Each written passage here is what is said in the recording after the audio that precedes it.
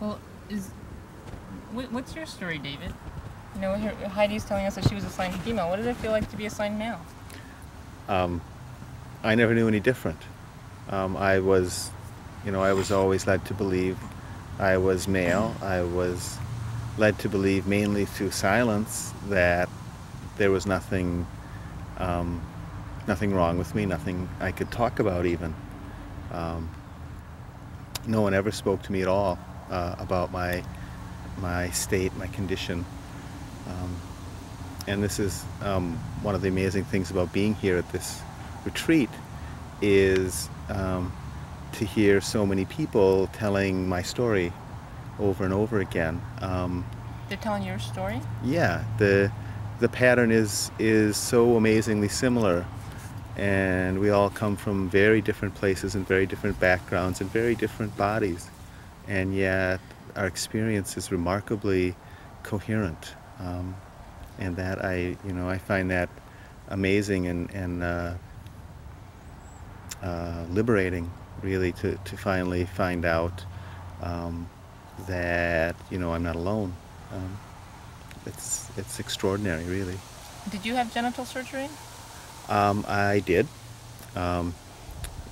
although it was not called reconstructive surgery or anything like that. I had a gonad moved. And I believe I had hypospadias repair, although I have no record on that. I was never told anything about it.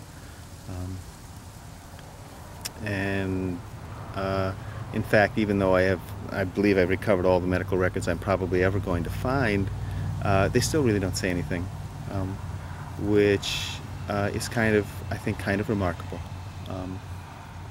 Either through a profound state of ignorance, which I find hard to accept, or denial. I recently had one of my doctors say to me, well, not why, but perhaps they didn't want to make an issue of something that they felt they could do nothing about. Of course, there was a lot they could have done about it. They could have at least told me about it. So, with Heidi, they lied to you, and with you, David, they just didn't tell you anything? Didn't tell me anything at all.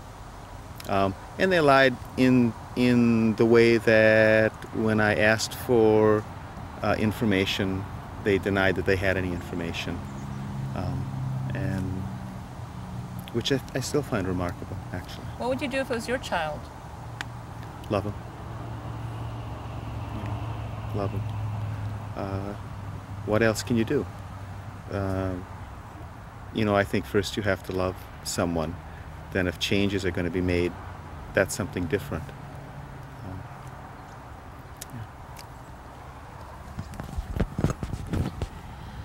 My name is Max, and speaking of babies, along with Leslie Feinberg, I'm really looking forward to the day when a child is born.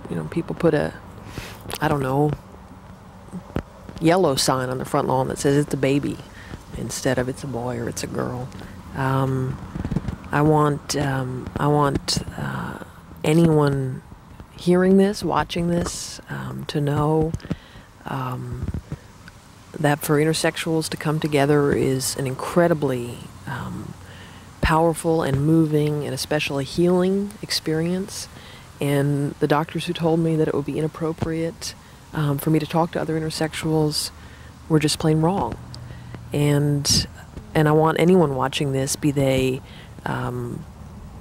historians or doctors or intersex people, whomever, I want you to know that we are just the tip of the iceberg. We are 10 people gathered together in Northern California, but it's just the beginning, and I can just feel how this is going to grow, and we're going to change the way that we're treated.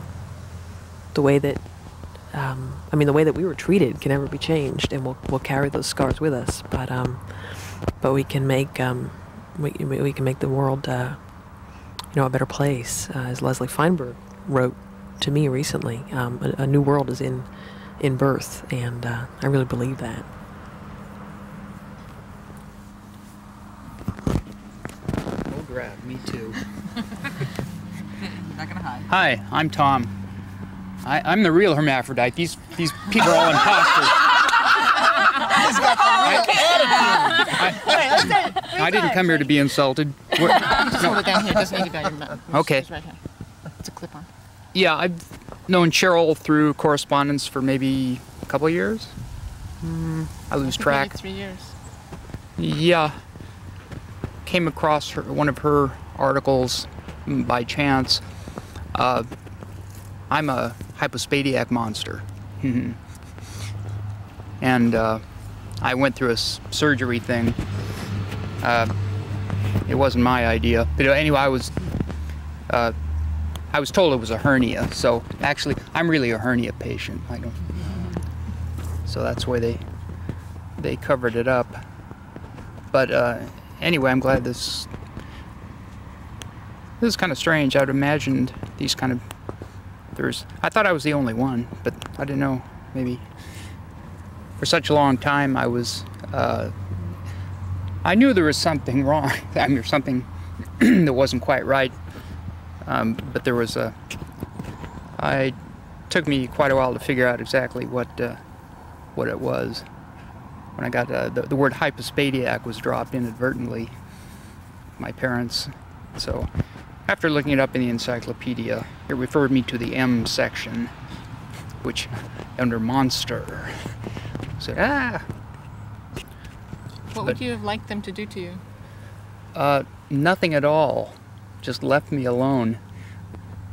I wish people would have just stopped helping me. But anyway, it was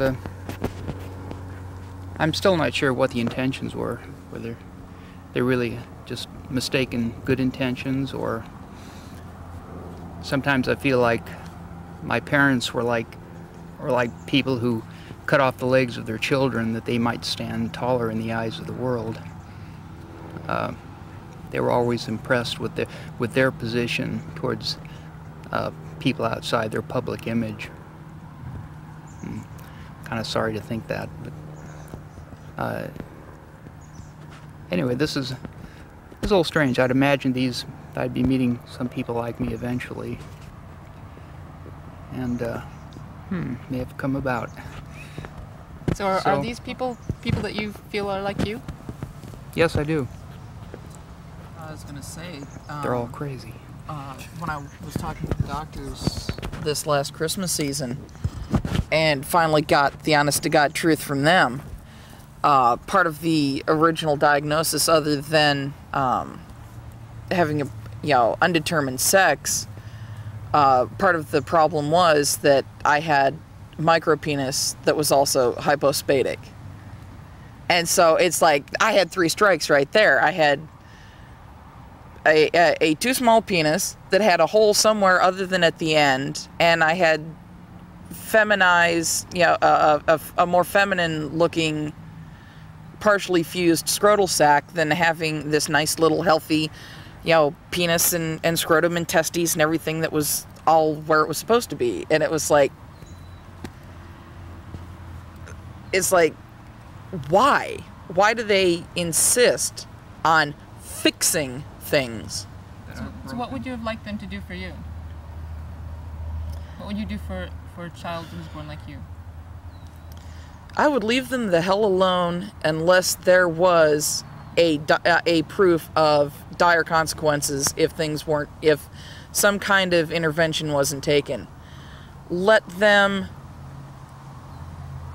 Don't let them grow up to like 5, 6, or 7, and then all of a sudden start mutilating their body and taking things away that they've grown accustomed to having. But of course they removed my testes when I was 7 months old because, well, due to possible future cancerous, growth, and there's also in my records where it says, and also to prevent a possible masculinizing puberty. Like, oh my God, we can't have this little girl that we're brainwashing into thinking that she's a normal little girl growing up and hitting puberty and all of a sudden becoming a boy. It's like they need to deal straight with the parents. deal straight with the kids when the kids start asking questions, and stop the lies. Did you have something to add to that, Monique? Well, I'm just sitting here realizing that this is a historic moment, and this is about breaking the secrets and lies. I was born in 1953. My mum had lost 3 children, and I was the product of her being given male hormones, and there was a intravenous transfusion of the hormones. The first words that were uttered by the attendant nurse when I was born, because it happened in a hurry, was, "Oh my God, it was hermaphrodites." So I was actually labelled the only time, the first few seconds after my birth. I was born with both a penis and what everyone assumed was a vaginal opening. I've only actually found out just this year that it wasn't. It was a urogenital sinus. I was raised as a male child for the first year. That was common practice in New Zealand then. And my sex was identified as was many hermaphrodites. Do you want to hold this for a second?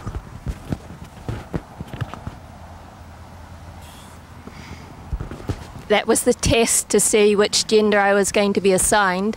And because males can't have uteruses, my sex assignment was changed to female.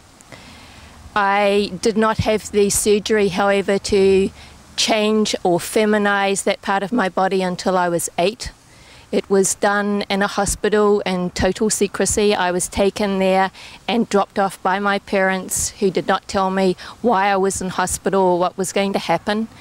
It was done in a male ward, but I was in a little tiny room off the side of the ward.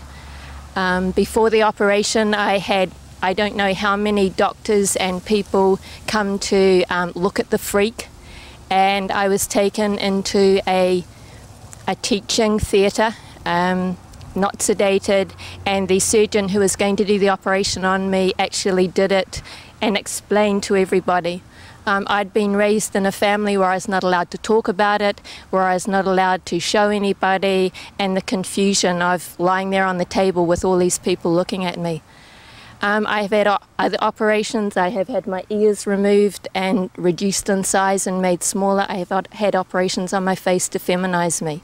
And for the people who watch this film in the future, I just hope that by the time some years has passed, that this practice of mutilating little children stops, and that we're allowed to live who we are, unmutilated, and we make the decisions about how that's going to be. And I want to thank this person here who is responsible for all of us sitting here on this rug here in California this afternoon.